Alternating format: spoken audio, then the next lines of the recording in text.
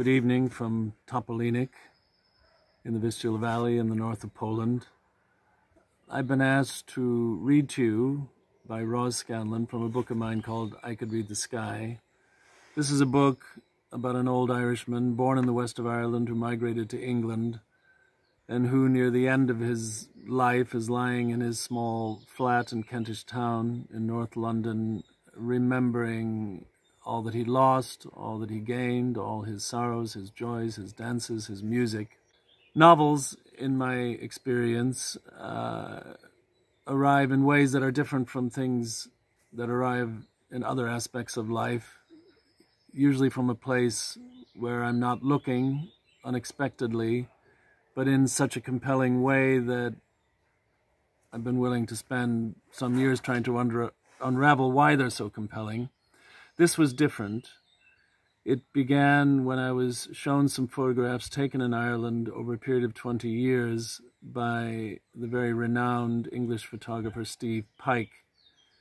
They were pictures of fields, houses, stones, fairgrounds, people, close-ups, distant shots, people working, sometimes also in England. And the idea was that I would write some sort of a text to go along with them. These were images that their black and whiteness seemed to be more suggestive than realized, something evanescent about them, something fleeting, something going away from you, a bit like memory as you're trying to capture it. And I thought this book could somehow be about memory, as Ireland too is full of so much remembering of massacres and migrations and euphorias and many other things that are commemorated in marches and in statues and in dances and other such things. And so I also began to think that emigration is one of the things that generates memory, perhaps most of all. People remember where they're from, the people who have been left, remember the person who has left.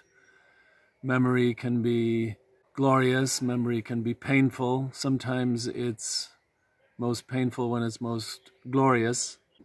So I had been living in a very Irish London for a long time and met a lot of people who had migrated from the west of Ireland. And I knew quite a bit about their lives, but I didn't know enough. So in order to write about this experience, I went looking for them.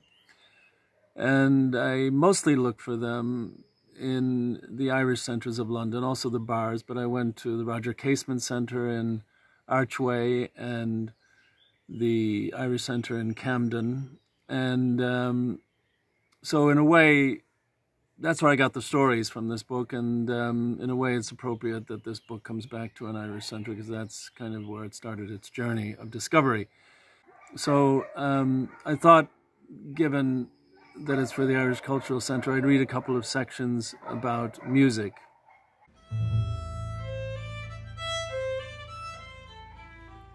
On the day we killed the pig, Joe Connor sings the Rocks of Bawn, while Ma fries the grishkins and pig's liver in butter.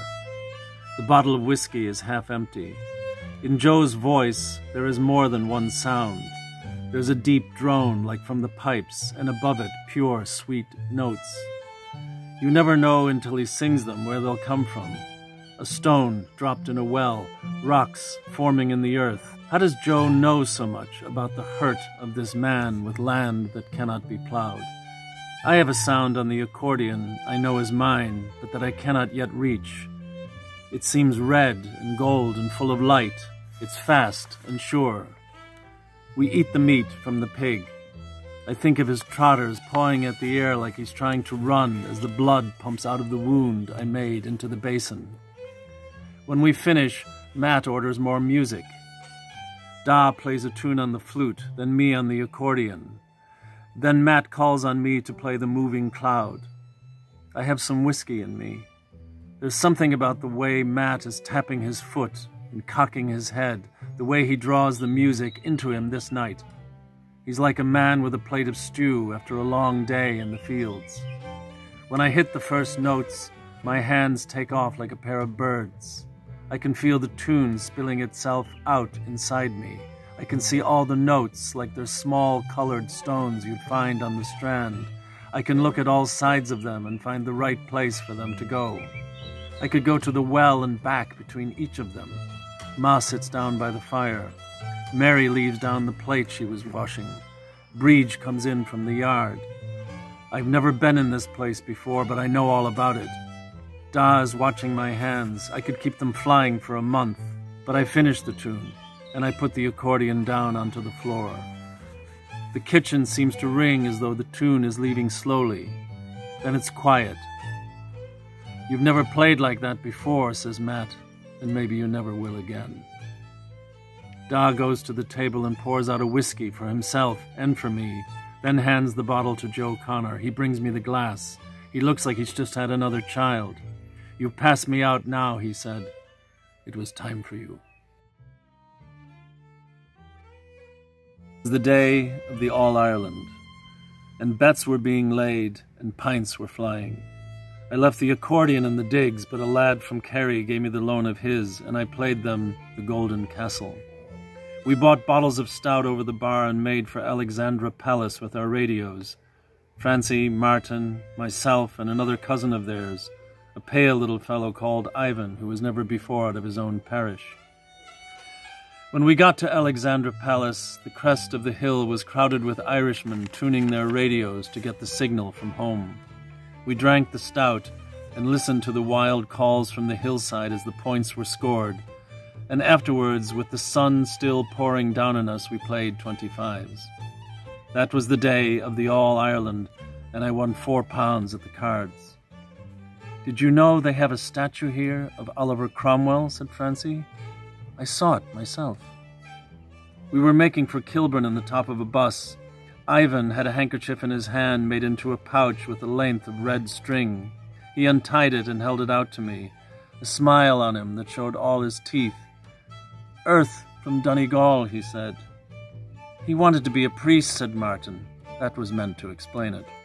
"But he doesn't drink enough," said Francie, and we all laughed, even Ivan. We had plates of boiled bacon and then made for the Old Bell. We had pints in the Old Bell and pints in the Volunteer and pints in the Black Lion. That was the day of the All-Ireland, and the day I had luck with me, for it was the first time I ever saw Maggie Doyle. She had a dress on the color of sand and red shoes, and she was walking across the room like a cloud was carrying her, leaning a little forward, the red hair falling across her left eye, her face set, the mouth open a little, then the smile breaking first in the lines around her mouth and then up into her eyes, and her whole face was alight when she sat next to a woman wearing a broad straw hat. I remember not only the way she looked when she came into the bar, but the way it felt the moment before, the smoke rising from the cigarettes, the young boy selling papers, the Sligo man in the grey suit with his fiddle case across his knees and his finger tapping at the side of his brow, Francie imploring Ivan to take a short, then Maggie, and as I remember it, everything around her blurs. I think she looks over at me once from her chair, but maybe not. I have the accordion with me, and when I play Come West Along the Road, the horse McGurk gets up, takes off his shirt and vest, and dances around the tables with a chair between his teeth. I think of the way the lines break around her mouth when she starts to smile, the alertness of the brain behind it. "That was fine playing," she says to me as she goes. She is looking over her shoulder as she walks away. The day of the All-Ireland.